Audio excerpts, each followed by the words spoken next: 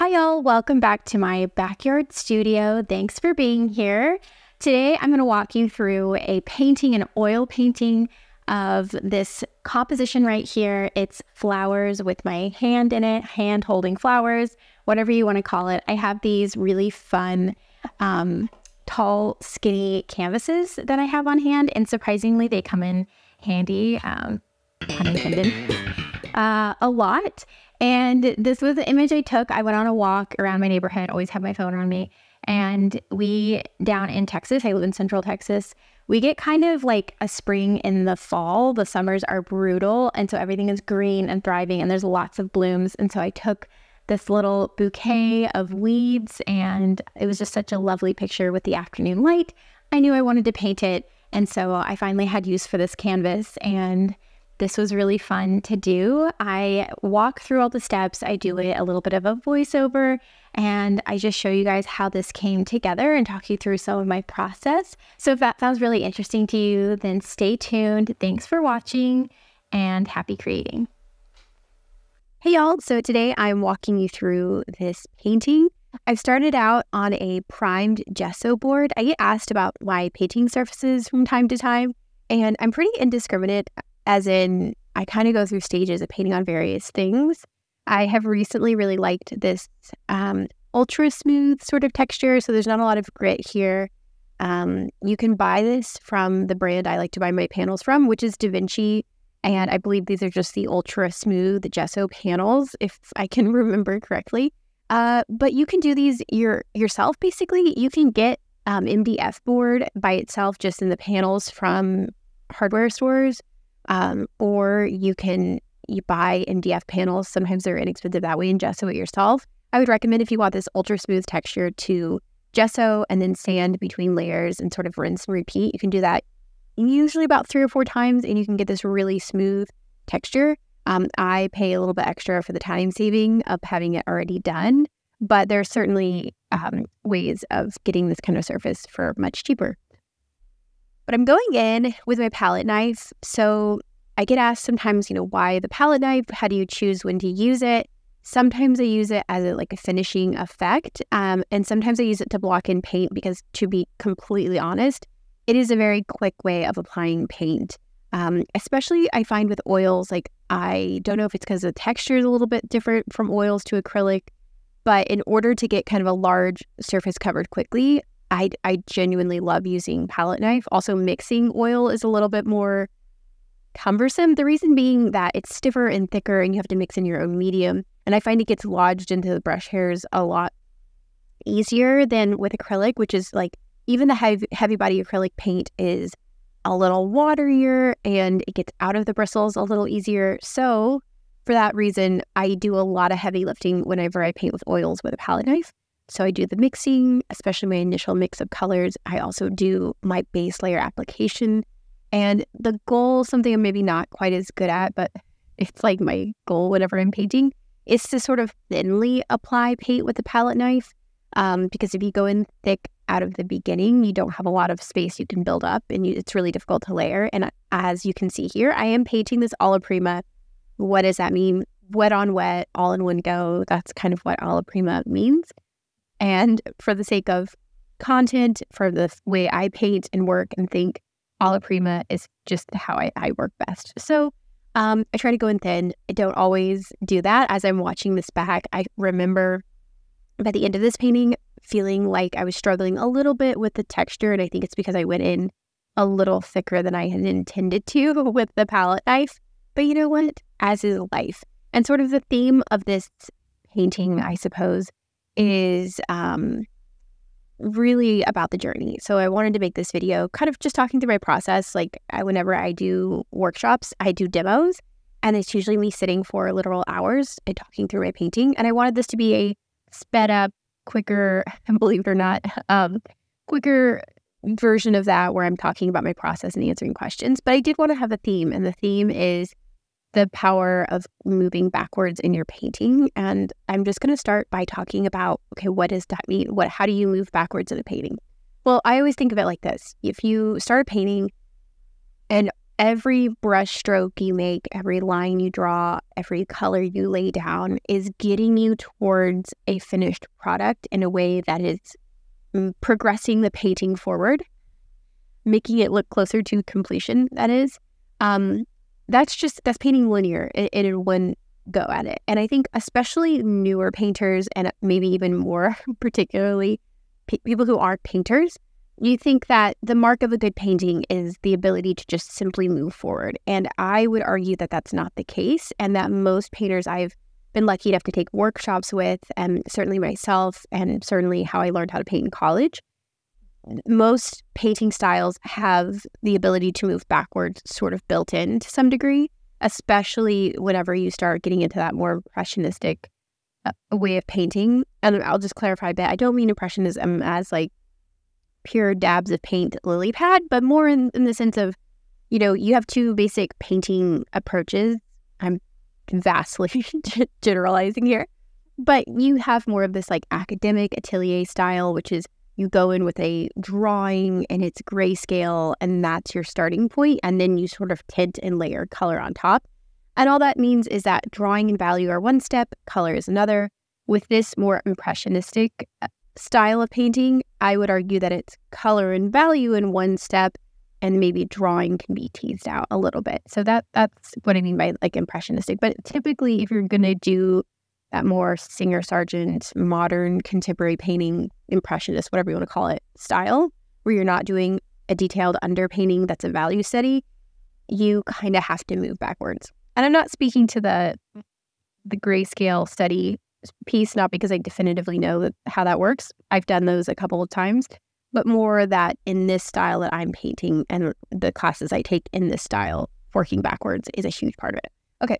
What are the different ways you can work backwards? Well, if you're familiar with my work, maybe more specifically my acrylic work, you will notice that there's these random bright pops of color, and they show up kind of everywhere. And it's usually not just one color, but a couple colors.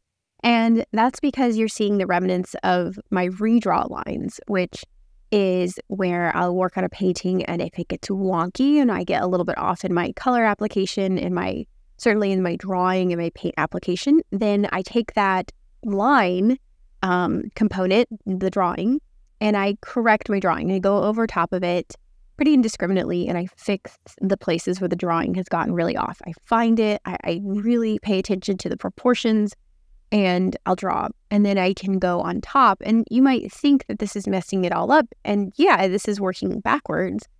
But what it allows me to do is build off of my already good choices. Maybe I had really good colors picked out. I drew on top of it, and, from a newer perspective, or like someone who hasn't painted this way, it may look like I'm deconstructing. But what it means is going backwards for the sake of being able to be more intentional as I move forwards again. The other way you see this is in a painting like this, which is I am using my palette knife to sort of scrape and remove paint as a way to go backwards. I know a lot of painters use this approach. This is maybe more common of an approach. The redraw lines were something that I was taught from my painting professor, who went to School of Visual Arts of New York for his master's. And if I remember correctly, it is kind of an offshoot of Max Ginsberg, who's a fantastic painter. I recommend looking into his work. A really good sort of modern realist painter. I've also seen the painter Nicholas Urubi. He's actually has a huge presence on YouTube and a fantastic free resource for education. Does a lot of lives and stuff. But you'll notice that he uses line a lot in his work I think he mostly uses alizarin crimson. But aside from kind of that school, a lot of people will just scrape and scratch and start over, and that's their approach. I took a workshop with one of my absolute favorite painters. Her name is Mia Bergeron, and she introduced me to using a squeegee to sort of remove paint. And the thing is, a lot of times oil paint will stain, so even if you attempt to completely remove, there's like leftover value and color choices. But she also uses a palette knife to sort of scratch and scrape and thin out in a way that doesn't completely remove everything. But regardless, whenever you do that step of scraping away paint, again, to someone who maybe is less familiar with the process of moving forwards and backwards in time, that's going to look like you're ruining the painting. You're making it look less finished. Yeah, all those choices may not have been perfect, but they were getting you to the finished product. And the real takeaway in this voiceover that I want to impart on you is that is actually a very powerful tool. Not only does it sort of technically and like the function of that help you to get to a more finished painting, but it also sort of busts through this knee-jerk tendencies that a lot of artists, painters have, especially in the beginning of their painting career, which is to be really precious, right? I got the color of the thumb. I got the color of that cool shadow on the hand. I don't want to have to start over. Well, a couple things. One, you're not really starting over because you're still going to have a little hint of that left over in the painting. And then second, and I think more importantly, there's the idea that if you can mix it once, you can mix it again. I know there's probably exceptions to this.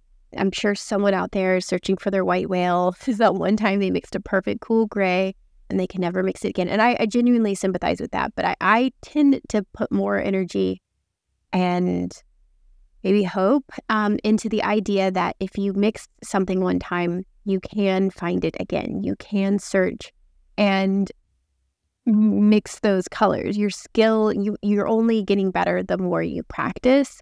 And so, with maybe the exception of working on a painting and then 2 decades later coming back to the painting, like maybe you've lost some skill, sure, okay.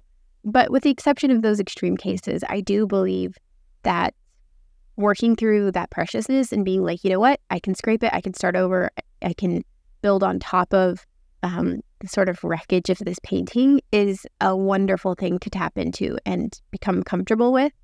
Certainly, it has been something that I think has moved me forward in the larger sense of like my work, is the ability to destruct and start over. And I'll also say that if you sort of build that quality into all of your paintings, and it becomes something you do with relative ease, you start to lose that sensation of, oh, I'm scraping, I'm starting over, I'm messing up my progress.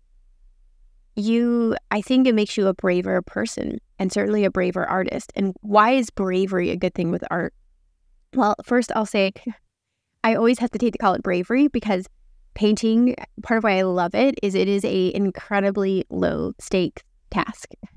I'm not a neurosurgeon. I'm not a structural engineer. If I make a mistake, people are not going to become harmed in any way. Like my ego may take a bruising, but nothing really gets, it's low stakes. It's not a big deal. That being said, it's still, even when you do lots of work to try to not be so precious with your artwork, you do attach yourself to like the progress, and, you can only go through so many wonky paintings before it starts to kind of hurt your feelings a little. And I would say learning to just be okay with something falling apart and dealing with the fear. I think that's why I call it bravery, is not because it is so inherently brave, but because you are overcoming fear. And I don't know what else to call that sensation. Very low stakes bravery, but I would say bravery nonetheless. But building up kind of like that constant exposure to like, if I'm going to scrape it away, and you know what, I will be able to rebuild it.